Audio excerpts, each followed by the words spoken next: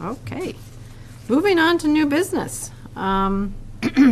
We have a presentation by Barbara Reed from NHMA, the New Hampshire Municipal Association, on the retirement system and the Decennial Commission's report and recommendations. So I'd like to welcome Mrs. Reed for coming again to Claremont. You were here, I forgot how long ago it was, but you have... It was in February last year. Oh, so it's almost a year. It's becoming an annual visit. Yeah. All right. Yes. Well, thank you again for being here. Yep. You're traveling all the way from Concord, right? Yes.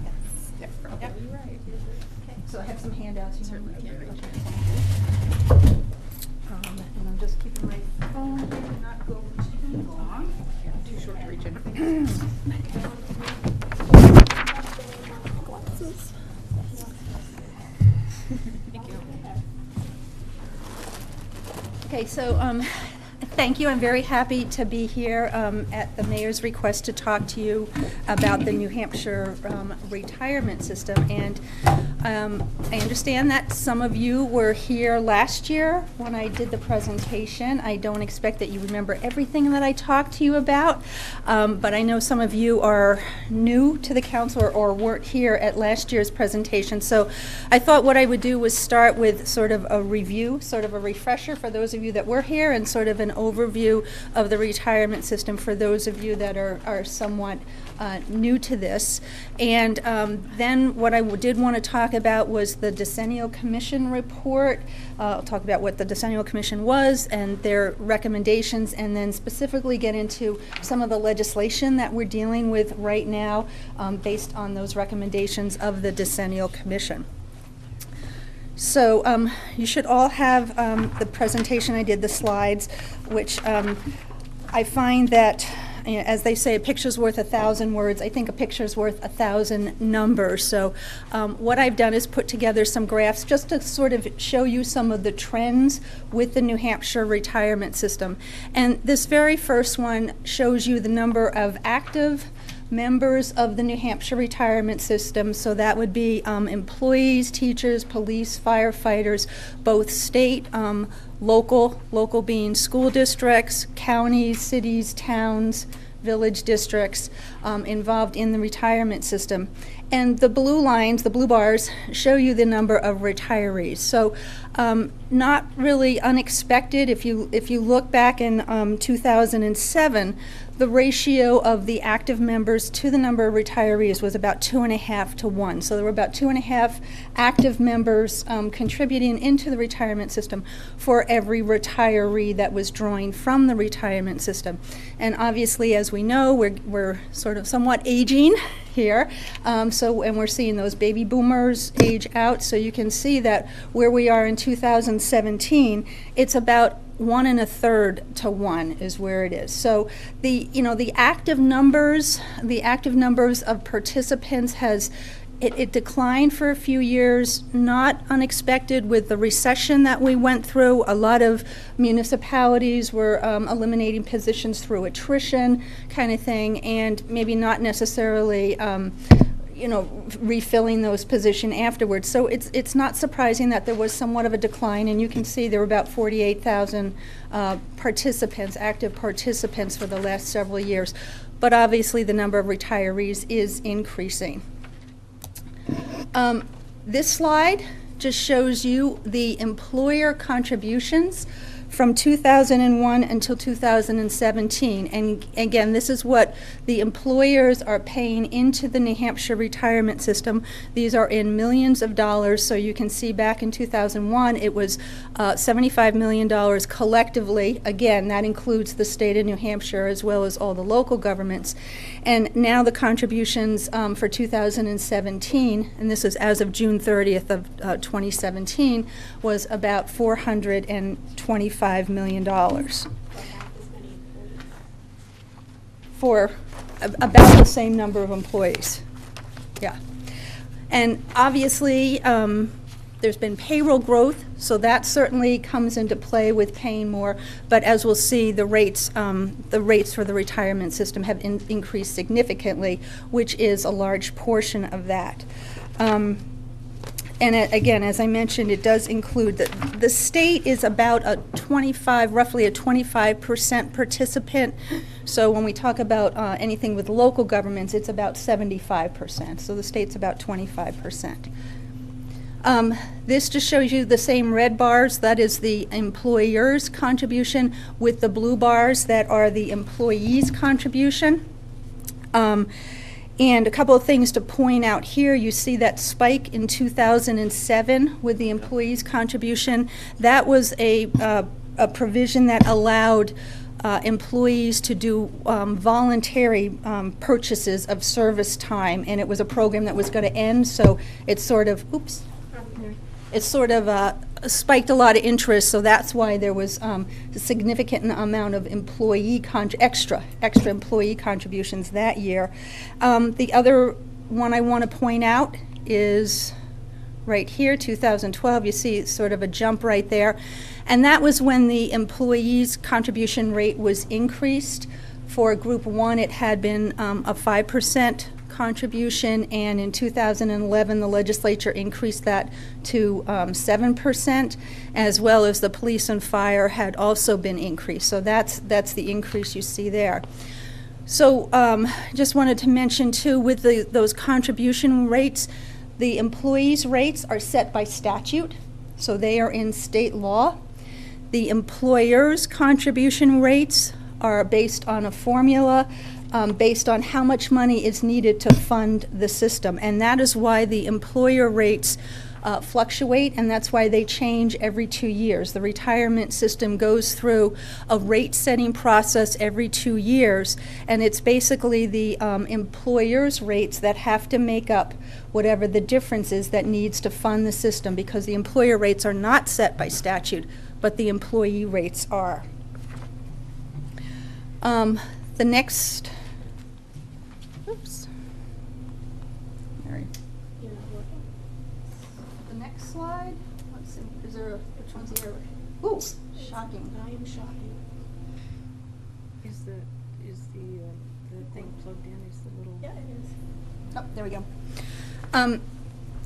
This is a chart that is out of the New Hampshire Retirement System's annual report, and this shows you what their investment earnings have been for the last 10 years.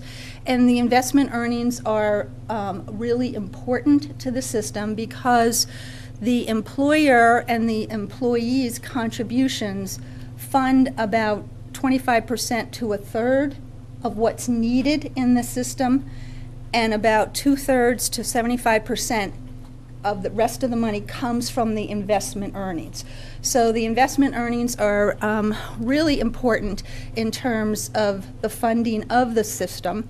You can see in 2009, 2008, 2009, when we had the recession, the retirement system lost about 18% of the value of its portfolio. That wasn't as bad as a lot of other public pension systems, but obviously that still really hurt. And as I said, when the investment earnings aren't coming in as expected, it's the employer rates that have to make up that difference. Now we see here that we've had some pretty, we've had some pretty good returns since then. You can see it's over 10%. This past year, I think it was about 13.5%, but there's some years here where it didn't quite hit the mark, and the mark that they're trying to hit is 7.25%. That is their assumed rate of return, is 7.25%.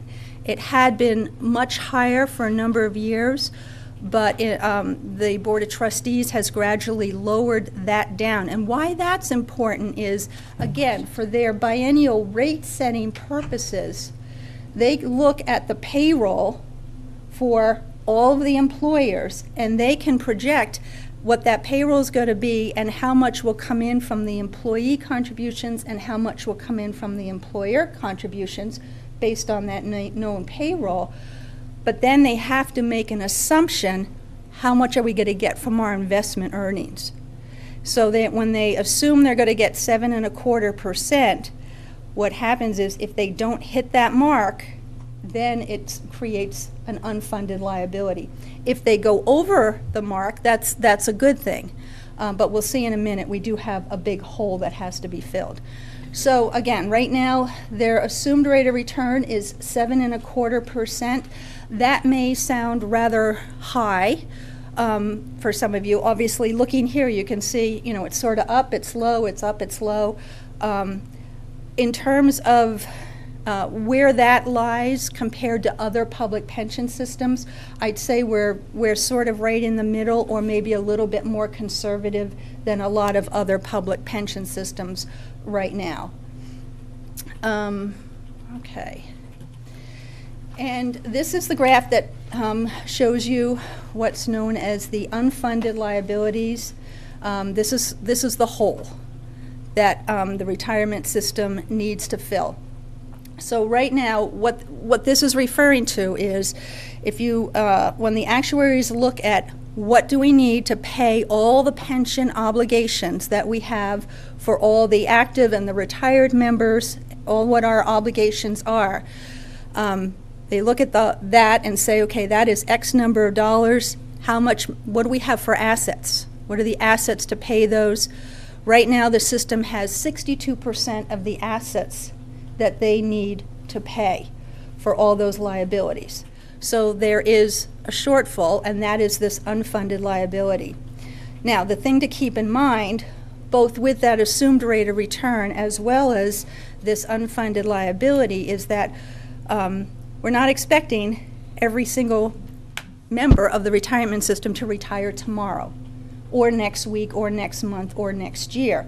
The retirement system really looks at a 30-year horizon in all their projections.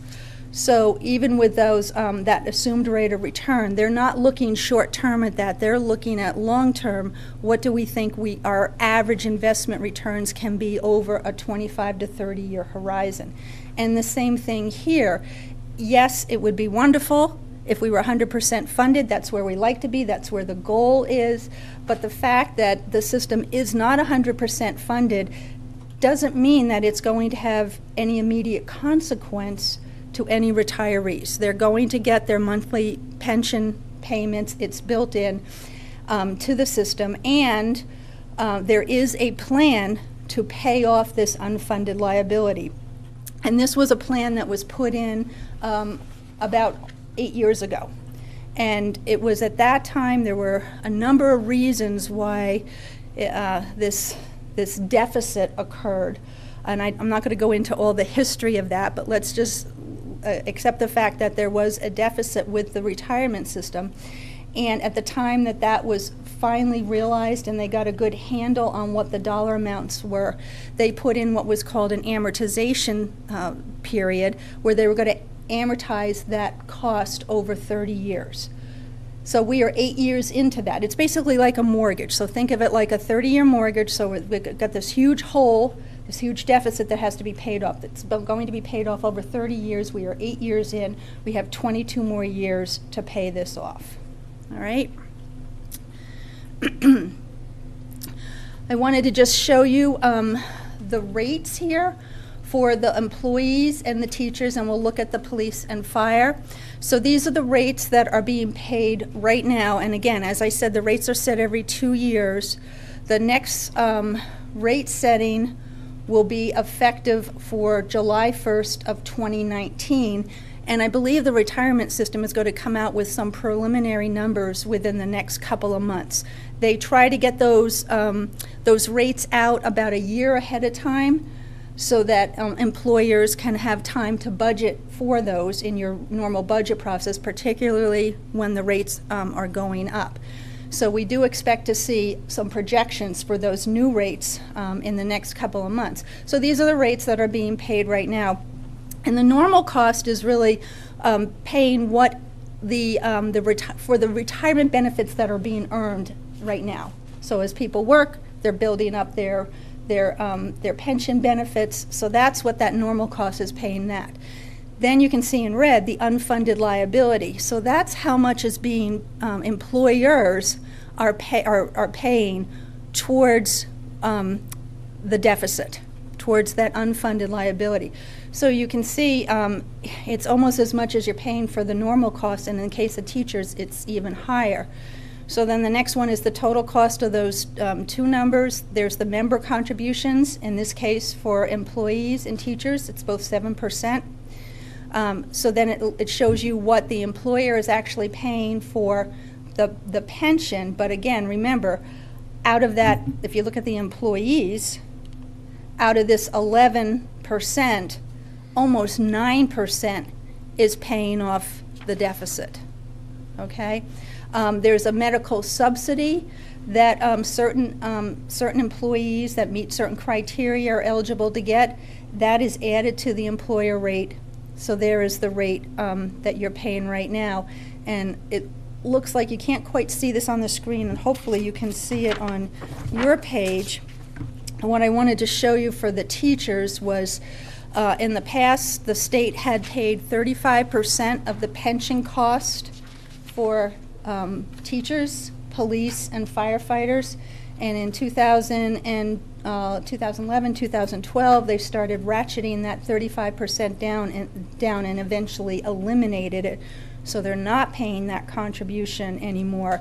So what this shows is that if they had been still paying that 35% for the teachers, instead of having 17.36%, the state would have picked up 35% of that cost, and the rate would have been 11.28. The next page is similar. This is showing you police and fire, and again, the same thing. The normal cost is what employers are paying to cover the pension benefits that are being earned by your active employees right now. And here's the unfunded liability, and in both the case of the police and the fire, that unfunded liability piece is more than what you're paying for that normal cost. Again, add those together, and then you see the member contributions. Member contributions are higher for police and fire. And generally the reason that is because police and fire can retire sooner than teachers and employees. So because they can retire sooner and have their so-called full pension with fewer years in than the other members, that means they're going to be drawing their pension for a longer period of time. So that is generally why the costs are higher and why the member contribution is higher. Again, you see the medical subsidy there and the total rates at the bottom. And then if the state was paying that 35% on police and the 35% for fire, it would be almost a 10% reduction in the employer's cost to the retirement system per year.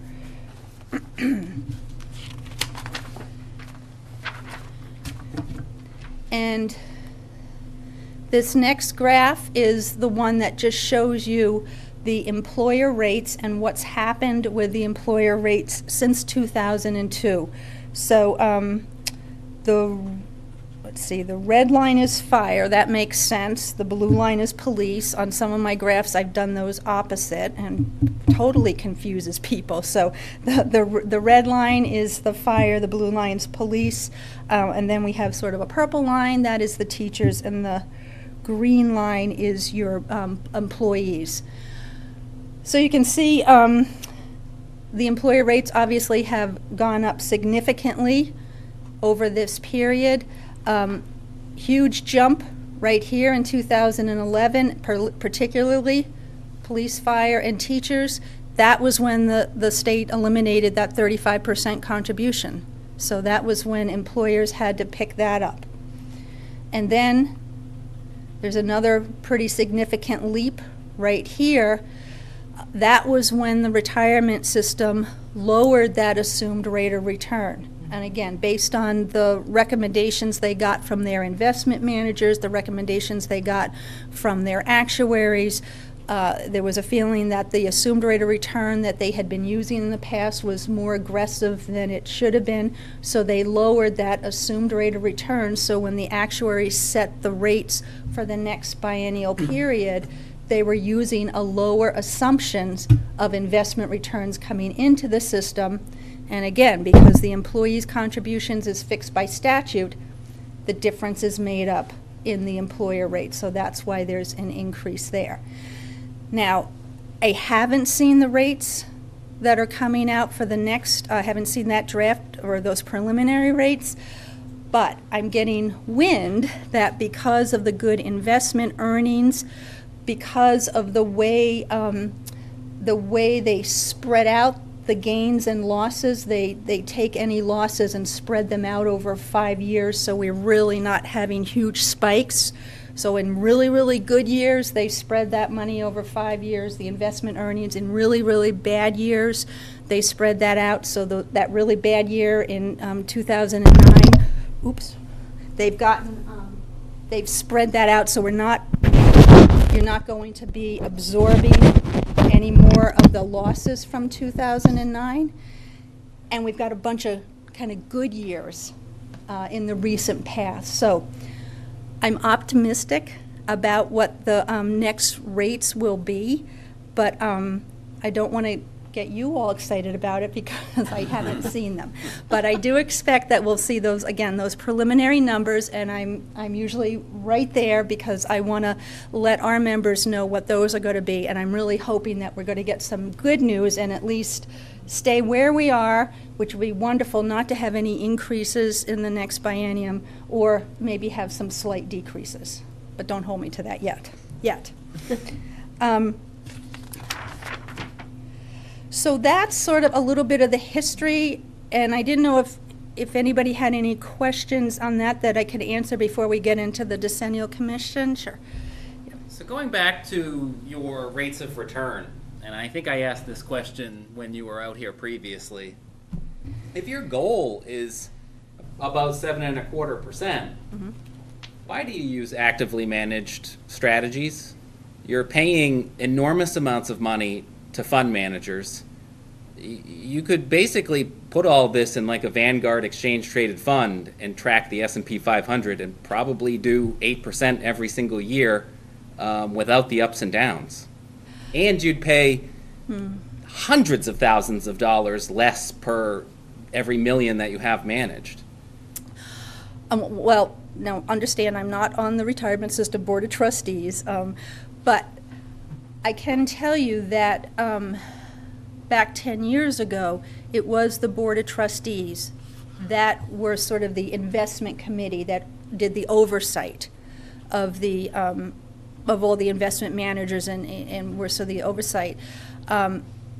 10 years ago, when there was that what we consider the first Decennial Commission report in 2007, one of their very strong recommendations was that there be an independent investment committee established that have investment experts on that committee to take on that role rather than having the Board of Trustees do that. And my understanding as a result of listening to the current Decennial Committee discussions about that is that the retirement system, at least from the terms of their investment returns, compared to their peers, other public pension systems, and they're in a consortium of like 120 public pension systems, so they have quite a few that they can compare themselves and benchmark. I think they had been down somewhere in like the bottom third and are now up around in the top 10% or at the 90% in terms of the returns. So that's the answer I would have, is that the legislative strategy to deal with this was to create this investment committee to try and improve the return on the investments. And the Decennial Commission basically didn't make any recommendations. This current commission did not make recommendations to change that. They felt that the investment committee was accomplishing what they had sought to do when they created it. So, kind of a long answer. Yeah, I think I can read between the lines, okay. though. All right. So on your investment earnings, for example, you have 2011 at 23% approximately. Does all that go back into the fund, or does some of that go into another fund? No, all of this goes into the pension fund. It used to, years ago, there was a special account that was set up, and what happened with that was that anything that was over 0.5% more than what they assumed they were going to get went into a special account that was used to give additional benefits. Now the problem is, if you're taking all the money, you know, if you're taking that money in the good years, there's nothing to compensate in the bad years. Remember that fund, that's what I was asking. And the that question. special account. So they've stopped doing the gain sharing. So all of this, again, because there's this huge hole right now, there's $5 billion deficit in the system, so there is no gain sharing right now. So all of that is going into the pension fund. The gain sharing hadn't been there, it would probably be much less of a If the hole gain there. sharing had not been there, it would have been $1 billion less. The hole would have been $1 billion less. Yeah. Okay, yes. You said that the unfunded, it's like a 30-year mortgage. Yep. How come we're however many years into it and the amount owed isn't going down? That's I mean, a it's good. still on the incline. Yeah, it's still on the incline, and part of that is when the assumed rate of return was lowered, it hits that unfunded liability, and so that then is reflected there too, because the employers aren't making up all of that in 1 year, so it sort of hits that unfunded liability. So that's part of it. And to be honest with you, the actuaries have explained, and I've probably heard it a dozen times, about something they called negative amortization, and how there's a curve and it's going to grow and then it's going to start heading down, and we're close to the point where it's going to start heading down. And honestly, I've heard it and I can't explain it. But we're slightly down, and I understand we're hitting that part of the curve where it's going to go down more. Okay. Isn't some of it too, we have less active employees? The fewer employers paying Less in. active, yes. Yeah, Mary just said, is it true that it's part of that because we have less active employees? I think that's part of it, but you have to remember, if we have fewer active employees, we have fewer people earning the benefits. So they're not earning it, so that's sort of a double-edged thing. So it's not just one-sided. They're not as many paying in, but there's not as many that are earning future benefits. Does that make sense? Okay. Just for those not familiar with the system, can you explain the groups, the group 1, 2, 3? Sure. So these are considered the Group 1, and Group 1 are your employees. It would be your non-public safety and non-teacher. So if you had your DPW, your librarians, Mary, any employees like that are your Group 1 employees. Your group, also in Group 1 are your teachers, and generally these are employees that to reach their full retirement benefits have to work at least 30 years. Age 60 was their retirement age. Some of the changes that were done in 2011 made some changes to that to increase the age, but that's basically the Group 1 folks. And then the Group 2 is the police and fire, and with those, it had been 20 years of service, age 45, when they could retire. And again, in 2011, there were some changes to gradually increase that for new hires. So looking at a little bit longer time and a little bit older age of retirement for the Group 2 members. Right. Any other questions on sort of the background information? Okay, so decennial commission. So back in 2007, we were looking at some significant issues with the retirement system, and there was pulled together by statute a commission involving a lot of stakeholders to look at the viability of the New Hampshire retirement system and to come up with recommendations as to what type of improvements needed to be done. That commission in 2007 made a lot of recommendations, many of which did result in statute changes, law changes in 2009 and 2011, including some of the ones I just mentioned, with the increase in the employee contributions, with the working longer, eliminating that gain sharing. Those were some of the changes. The investment committee, all of those were part of sort of the result of that 2011 commission. And at the same time, what was decided was that it was a good idea to have that kind of comprehensive review, and it should be done at least once every 10 years. So 2017 was the year to have that a similar commission pulled together to review the retirement system. So the Decennial Commission met last fall, and they had a number of charges that they were supposed to look at. I believe I sent a link to just a few pages out of their report. The report is rather lengthy, but I did send did I send that to you? Yes. I did send that report, just the sort of the first couple of pages that give you some background information, their executive summary, what their charges were, and their recommendations. So that committee did meet and issued their report at the end of December. Their report is online if you really want to get into the weeds of some of this. So these are some of the, I'd say, more substantial recommendations that I just wanted to cover with you, and then talk about some of the legislation that goes along with this.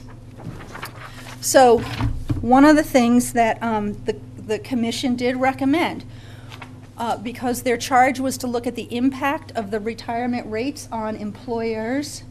So as part of their deliberations, they discussed the state subsidy, that state contribution for teachers, police, and firefighters, and recommended that the state consider subsidizing some amount. They didn't say 35%. They weren't going to pin themselves down to an amount, but in recognizing that that was a significant impact on employers, they did recommend that the state reinstate some level of subsidy for teachers, police, and firefighters. Another issue that they unfortunately did not spend a lot of time talking about was retirees returning to work after they retire. And the reason they didn't spend a lot of time talking about it was because early on in their deliberations, the actuaries presented a lot of information to them and told them retirees returning to work in part-time positions doesn't have any financial impact on the system. If there is an impact, it's minuscule, it's not an issue. So they really didn't do anything with that until about 2 or 3 meetings before the end of their time to meet, when they decided they needed to address what I think is more of a perception problem than it is a financial problem. And that perception is out there, and we see it occasionally in the union leader headlines, that a full-time position has been converted to a part-time position to save on retirement costs, the double dipper, so to speak. But so that's what they kind of jumped on near the end of the time that they were meeting, and their recommendation was to look at that 32 hours per week limit that's in the law right now. So you can hire back a retiree, and they can't work more than 32 hours per week. The recommendation was to drop that to 1,040 hours, which is an average of 20 hours per week. They also felt that they needed some type of a grace period, so somebody doesn't retire on Friday and come back to work on Monday in a part-time position, so they recommended a 60-day grace period. One of the things that they also did, which is good for employers, was to recommend an annual reporting rather than the monthly reporting that's done right now, because the monthly reporting doesn't always tie in with payroll periods, so it would be an annual reporting. And they recommended that there be a significant penalty if a retiree works more than the hours that are allowed in that part-time position. They also recommended on dealing with additional benefits. There's a lot of concern on the part of retirees because we are one of the few public pension systems that don't have built-in cost of living adjustments. So our retirees don't get any adjustment unless that money is specifically appropriated right now. And again, years ago, when there used to be that special account, when it was taking some of those so-called excess investment earnings, there was that special account. Cost of living adjustments were being granted, but there hasn't been anything for probably 6, 7, 8 years. So that is a concern. So one of their recommendations was to do this $500 temporary supplemental allowance. So it's just a one-shot deal of giving an extra $500 to certain retirees, particularly those that have very low pensions. The other issue is for the Group 1, so that's your employees and teachers. For those that retire before age 65, they receive a pension, but once they hit age 65, their pension drops down, and I think the understanding was that was when Social Security kicked in, but now Social Security doesn't necessarily kick in at age 65. For some of them, it's later, but our statute says at age 65, their pension is going to drop down, and so there was concern that that it should at least be tied in to the Social Security full retirement age. And with that one, it's all about the money, and I'll talk about those in a minute. Unfunded liability, they looked at the unfunded liability and said they confirmed that they wanted to leave the existing amortization through 2039, so that's that 30-year payoff of that so-called mortgage. And as I said, we're 8 years in, got 22 years left, so 2039 will be when that is paid off. They also recommended something called layered amortization, which basically says, you know, if we have any gains or losses in the future, rather than just putting them into that pot that is going to be paid off over the next 22 years, let's just take each one of whatever happens that year and pay it off over another 20-year cycle, so that you can better identify what are the gains and losses, what's affecting that unfunded liability. And the real idea here is if we got down to the point where we only had 3 or 4 or 5 years left to pay off the unfunded liability, and we had another 2019 where there was a huge loss of the investments, we'd have to make up all of that loss in those last 5 years, because that was the amortization period. It all has to be paid off by 2039. So by putting in this other statute, it helps spread, if they're in the event that there is something like a 2009, it wouldn't have to all be paid off by 2019. It would spread it out a little longer. And that was sort of in the realm of their charge with looking at how can they help stabilize the rates for employers, so we're not, you know, consistently seeing these increases. So that was one of the responses there. And the last one is this level dollar amortization, and this is really, you know, pretty basic. It basically says if employers would just pay off that unfunded liability sooner, it would cost a lot less.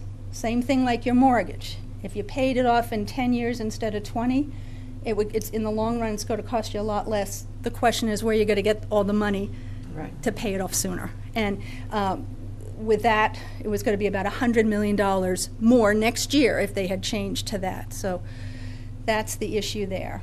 So those were the sort of the major recommendations. So I did want to just touch on some of the legislation that we're dealing with right now with the legislature. So right now we have House Bill 413. This was a bill that was introduced last year, and it was a bill to restore a portion of that state contribution for teachers, police, and firefighters.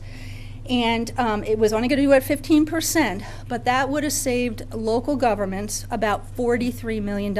Again, cities, towns, school districts, counties, all collectively, but still $43 million.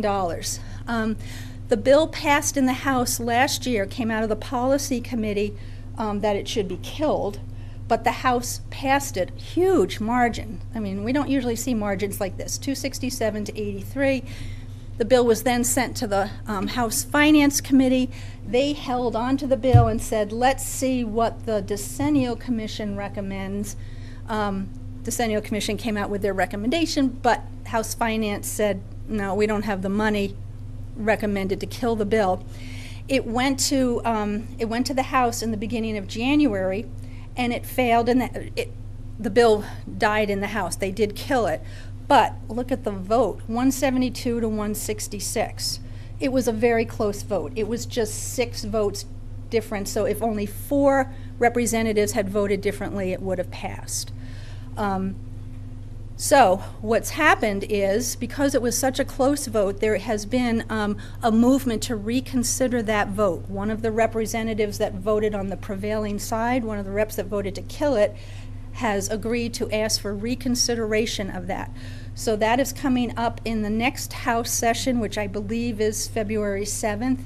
There's going to be a motion to reconsider. I looked at your representatives. 3 of your 4 representatives voted against the motion to kill it, so they wanted to fund it. But 1 representative did vote with the majority to kill it. So the message we want our members, you to get out to your representatives, is when this comes up for reconsideration, to vote yes on reconsidering it. I think the first motion is going to be inexpedient to legislate, meaning let's kill it again. Vote no on that. There's going to be an amendment to change the effective date so that it doesn't hit the state budget this year, but it would be a directive to the state that for the next biennial budget to put the 15% cost for that contribution, state contribution, in the state budget. So they have to vote on that amendment to change that effective date and then vote on the bill ought to pass. So we're hearing from some reps, they didn't understand this bill. They thought voting on it would put a $40 million hole in the state budget today. So we're hearing some momentum, we're on it, so hopefully that will pass and then we can bring it to the Senate. Yeah. Just for the viewing public at home, besides the message of, talking to our state reps, can you give us who voted for and against? Yeah, on statewide, you mean? No, for our delegation here. Yes. I believe it was, do you have a Representative O'Connor? Yep. Yes. Voted against it. So voted to kill the bill. Okay.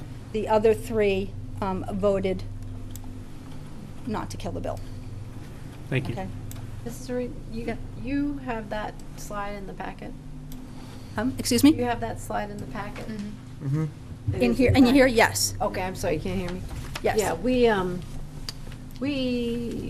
the last session, we testified on, for that bill and had I believe we had a joint letter signed by both the city council and the school board. Perfect. In favor. We will revisit that and ensure that we re-energize that effort.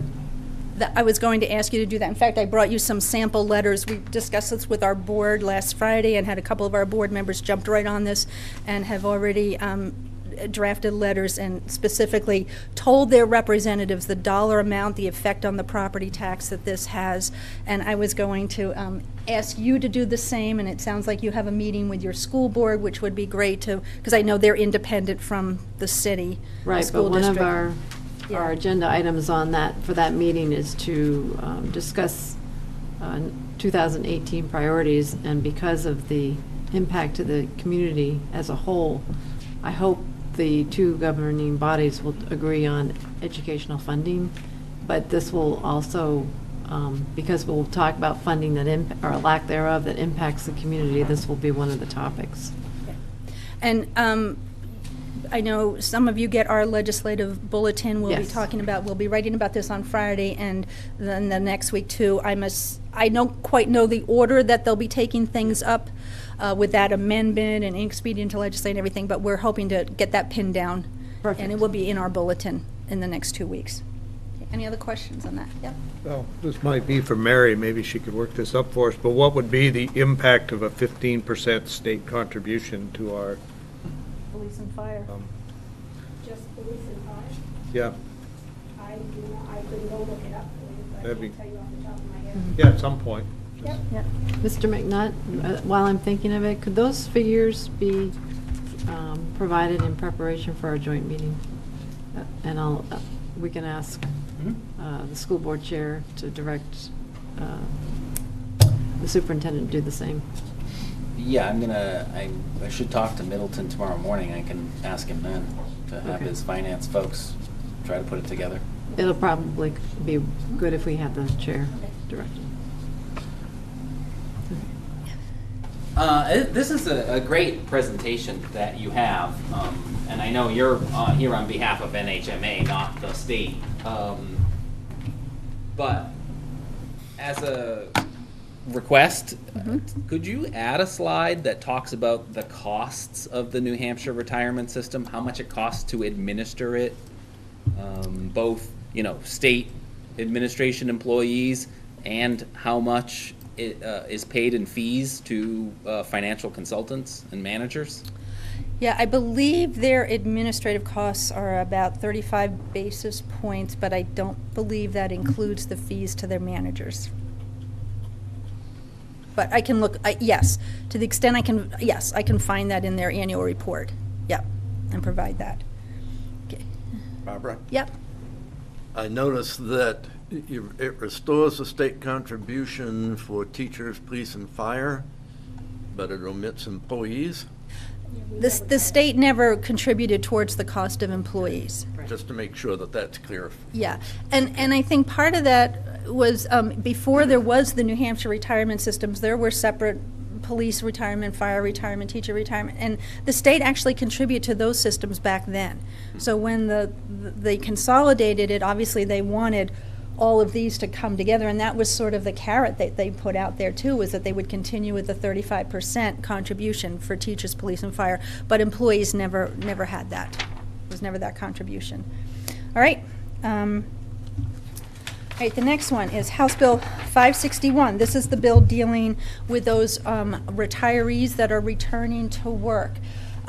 So as I mentioned, the Decennial Commission made a few recommendations, one of which was to drop the hours down to an average of 20 hours per week. Right now it's 32 hours per week, and a couple of other recommendations. House Bill 561 was a bill from last session that was dealing with this issue and was held in one of the Senate committees. So once the Decennial Commission came out with their report, Senator Carson, who chairs that committee, put the recommendations right on House Bill 561. It passed in her committee by a vote of 3-2, and it was going right to the Senate floor for that first Senate session in January. And our concern was none of this got a public hearing. There was no public input to the Decennial Commission, primarily because they didn't talk about it until the very end of their work. And we felt this was a very significant change that there should have been public input on. When it went to the Senate floor that first week in January, there was an amendment, and at the lunch break, quite a few of us grabbed the ears of several senators, and the recommendation when they reconvened after lunch was that it go back to the committee to hold a public hearing on that amendment, which is what they did. It was about a 3-hour public hearing. There was a lot of municipal officials, particularly a lot of law enforcement folks, and it was certainly an eye-opener for me. I learned an awful lot about what our law enforcement workforces are facing around the state. This isn't just about a police chief retiring and taking a part-time job to get both his pension and his pay. In a lot of our smaller towns, there's just a lot of municipalities that have to rely on part-time retired officers because they can't find new recruits. Particularly in some of our smaller communities, and especially with a lot of the issues that they're dealing with.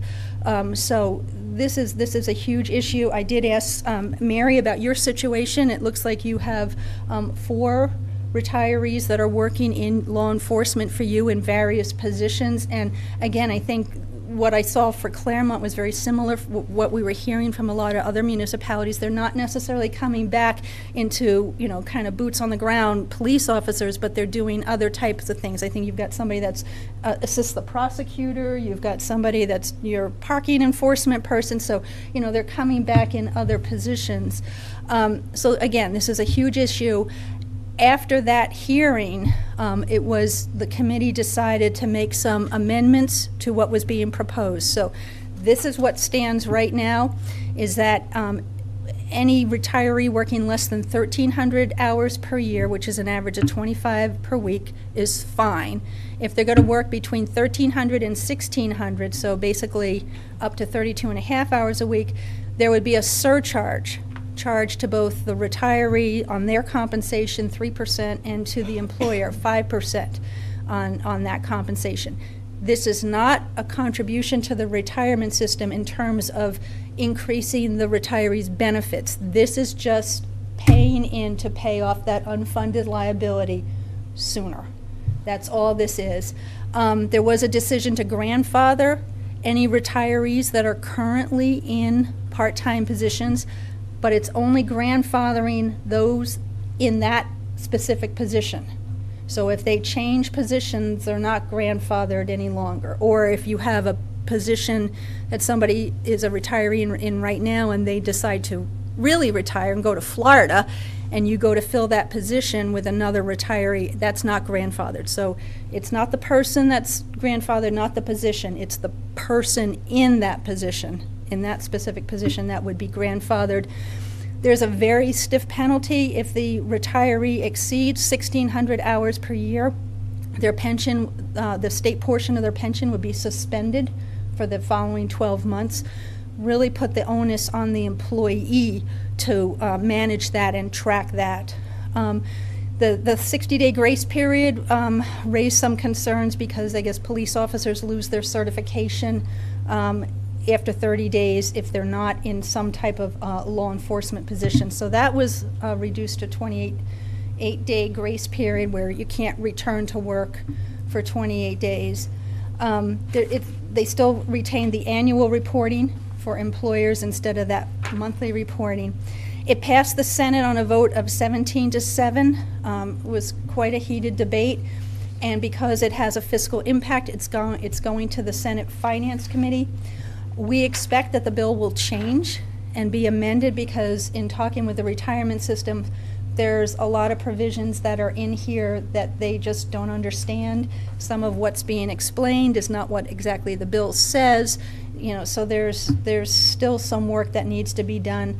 There are also those that want to raise the limit up to, closer to 29 or 30 hours average per week instead of the 25 hours. Obviously, we have a concern about this surcharge. I know I have an awful lot of our members that are saying this has always been a part-time position. It's never been part of the retirement system. Why would I have to start paying into the retirement system now when this has never been a full-time position? They're not earning any benefits, and the answer is because it's a perception issue that some people think that should be a full-time position if somebody's filling it for 30 hours or more. So we're expecting more activity on this, and I'm sure the way the bill stands right now is not going to be the way it passes. Any questions on that? Oh, Has the state actually looked at how many individuals are returning back to positions where they're working part-time versus hourly rates versus what they're actually making for overall compensation while collecting retirement and not paying into the system? Yes, the retirement system did a report. We actually asked them, to just pick a sample month. They picked last September because that would have teachers in there and, maybe some still Hampton Beach firefighters that are working Labor Day weekend and those kinds of things. So there's about 28,000 retirees, about 2,400 of those retirees. So about 8% are back working in part-time position. Of those 2,400, about 1,500 are working less than 20 hours a week. So it's really about 500 or so that are working more than 25 hours. But again, in some of our member municipalities, and I don't know if you have some working 32 hours or more. No, everybody's under 28 right now. Everybody's under 28, but they're over 25. Yes.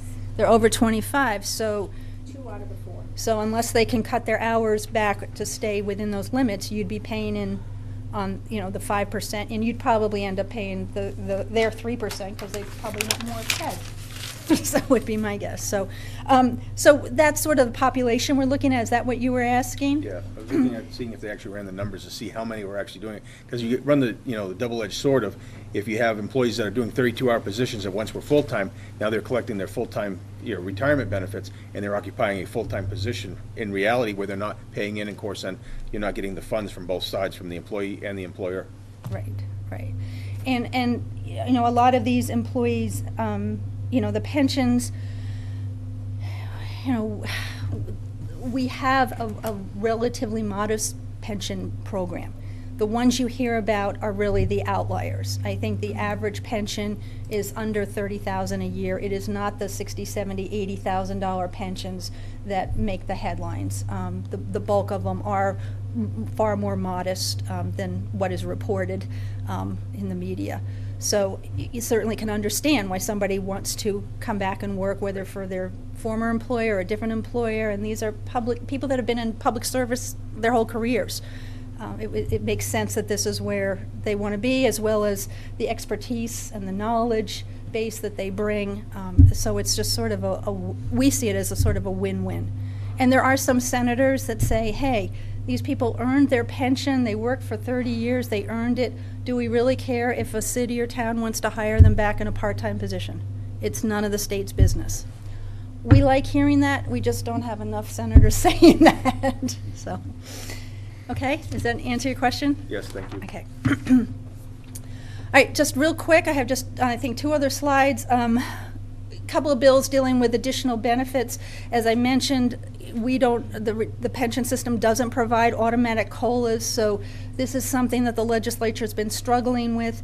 A 1.5% cost of living adjustment for all retirees that have been retired at least 5 years costs $51 million. And part of the reason that is, it's not just the 1.5% on what they're getting today, but they're going to get that for this year and next year and the following year, and you know, every year they're going to, whatever that 1.5% that they're increase they're given today, that is going to still be paid out in years and years and years ahead. So that when the actuaries look at that, and of course they assume some people are going to drop off, but the overall cost is $51 million. So just to give a 1.5% COLA this year would cost $51 million. And if another 1.5% COLA was given again next year, it would be another $51 million to make sure that's what's called terminally funded. So you're funding all of that the whole period. It's a lot of money.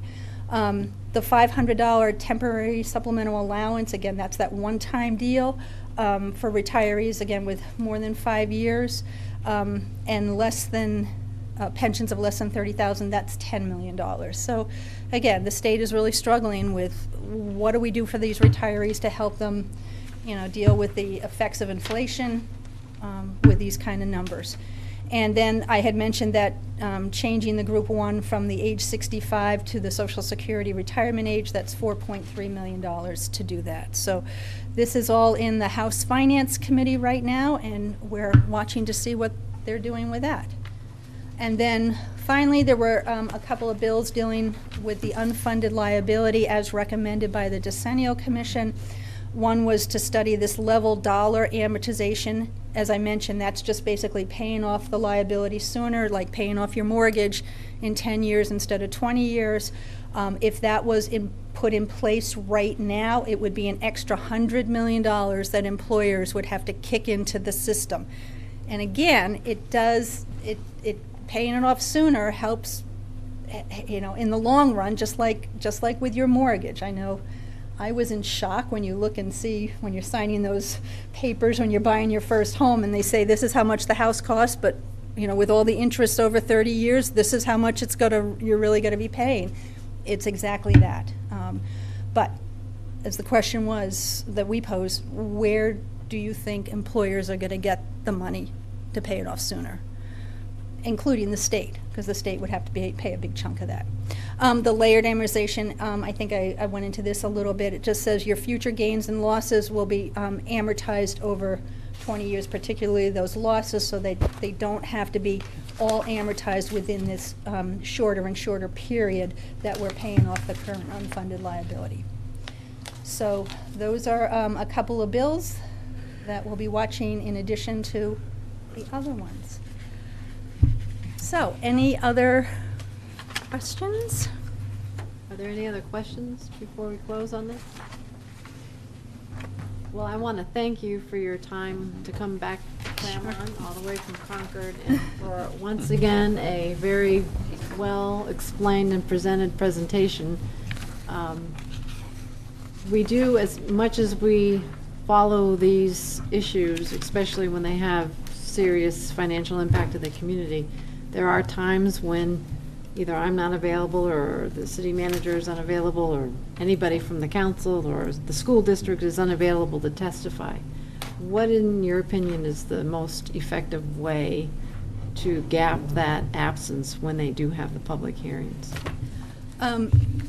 Certainly, writing to the committee and putting it in writing to the committee members, and particularly if you have representatives or your senator is on a particular policy committee. I'm not sure which committees it's Senator Hennessy sits on, but certainly making sure that they know specifically, it's got to hit home for them. Yep. And, you know, we talk sort of in general about it in big pictures and all, you know, high numbers, high level, 30,000-foot review. But when you bring it home to them and they understand that, geez, that's 10 cents on our tax rate, or that could be the price of an additional police officer, you know, that's what really hits home with them. And I know, you know, even not just with the retirement bills, but I know with other municipal bills, I've had representatives say if they get 5 or 6 phone calls or emails about a specific bill, for some of them that's a lot, and they do take notice. So, yeah. Okay, thank you so much. Thank you.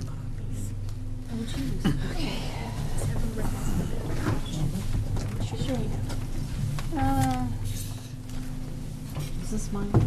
I've just been told that one of our invoices is on the back of your copy, so you can just tear that off. So, oops. I grabbed a few things too quickly off our printer and stapled them together. No? Just on. She had to be first, so. She pays the bill. Yeah. She'll take care of it. Thank you.